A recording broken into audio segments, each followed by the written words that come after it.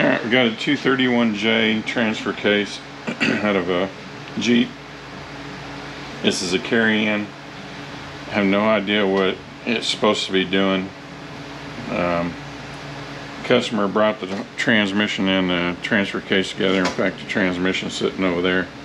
There's a video on it. There's no lube going to the back end of the tranny. It totally wiped it out. Can't even get the output shaft out of the case.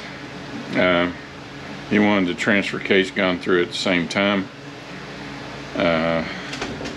So we're just going to open it and see what we got. I guess we'll just get going.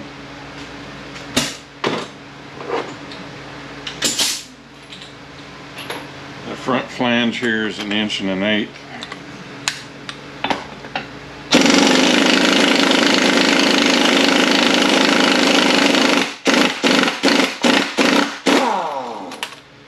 Compressor's been having a hard time here lately. I've been getting a lot of water.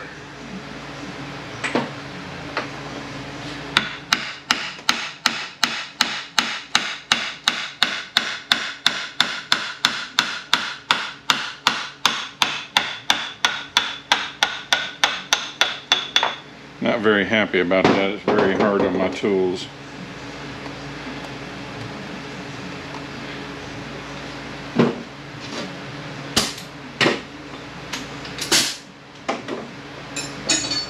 Alright, 1 1/16 inches on the vacuum switch.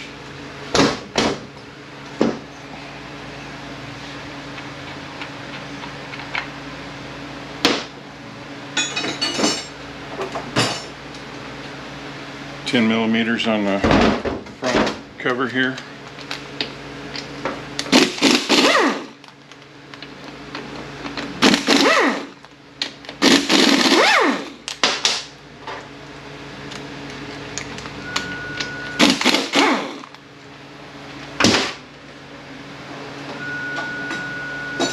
There are a couple cutouts on each side of this. You can get in there and kind of pop this cover off.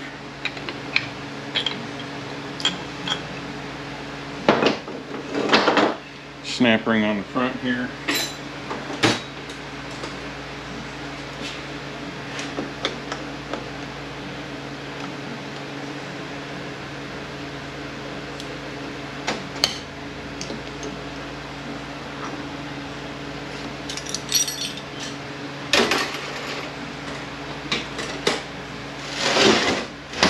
$10mm 12-point. These here are 10mm. These are 15s, and the rest of these are 15s. And that's going to be right in the way. 13mm, our speedometer, we need to pay attention to how it's turned. There is a way to tell which way it goes, but to make it quicker, we can just pay attention to how it's in there, and that's how we can put it back. If it was on the correct tooth count to begin with.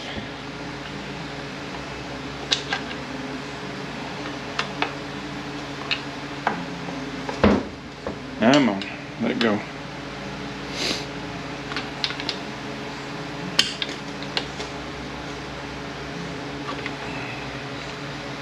Alright, it's 30 tooth, and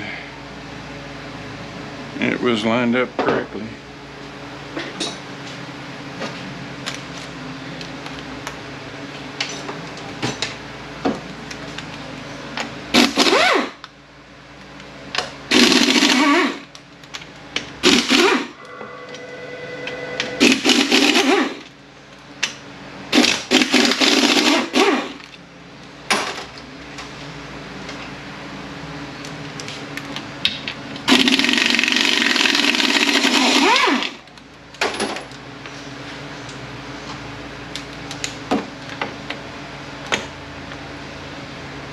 Yeah, where you at?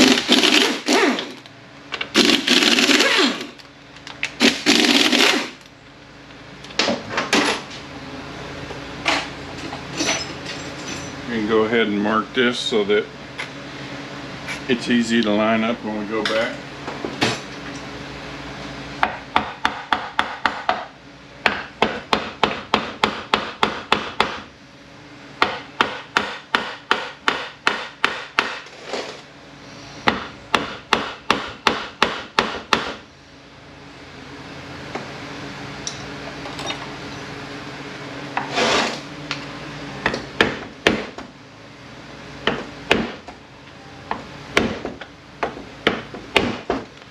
Alright, not wanting to let go.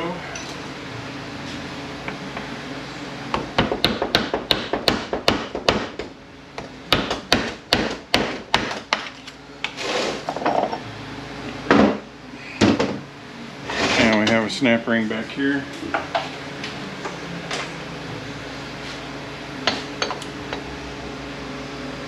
Somebody's put it in upside down, so it may be getting it off may be fun.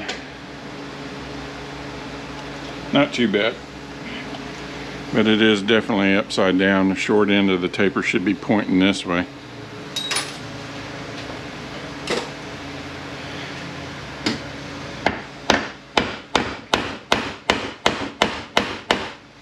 So definitely somebody's been in here before.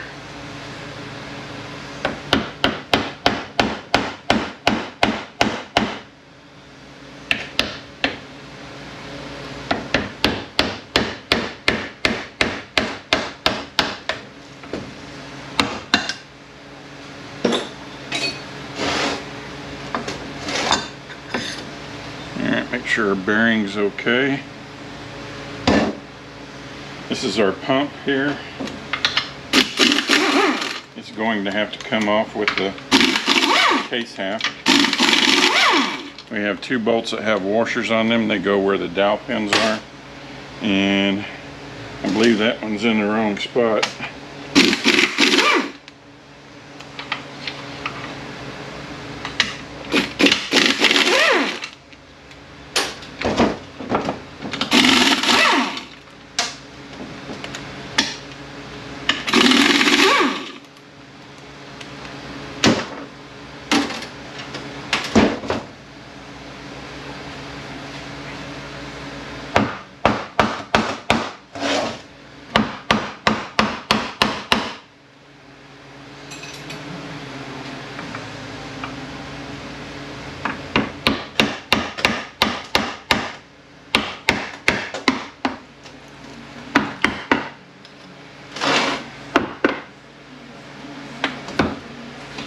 No, it was in the right spot.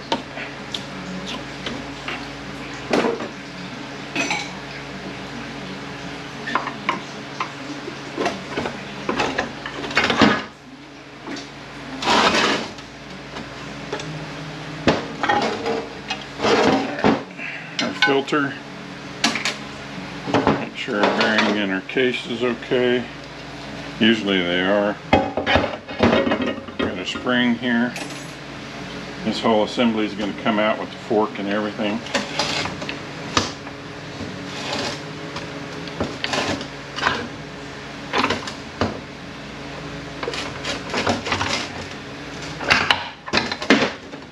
Ouch. Alright, I'm looking good there.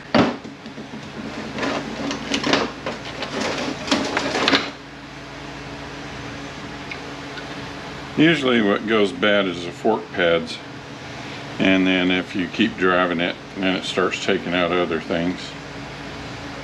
But everything looks okay there.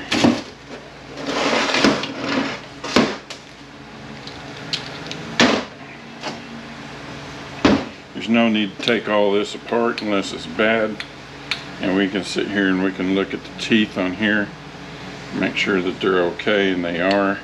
Everything's turning freely and it's not grinding. There's probably nothing wrong in there. Probably nothing wrong at all with this thing. I'm gonna have to take the Phillips out of here, and we're just gonna look for scoring on the gears. Well, it is scored up. Really not much need in taking that apart. It's gonna need a pump. So I'll get a pump for it.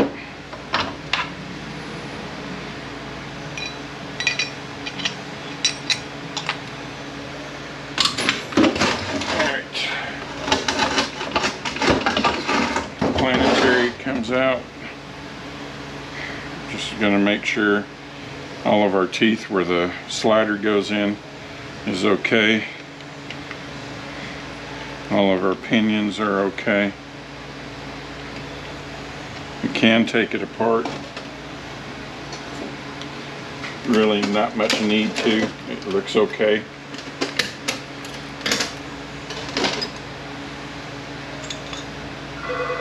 The washers are okay. Everything's looking good there. There's a ring gear back here. It's held in with the snap ring. Some of these will come out, some won't. This one's okay. I don't really need to take it out. I don't think we even need any bearings. We're just going to need a seal kit for this. Clean up our magnet. Alright. So it looks like we just need a seal kit and a pump for this thing, and we should be good to go. Alright, we'll be back on the rebuild. I know he's definitely going to want it done because the transmission's already built, so I know he'll want this done. We'll be back.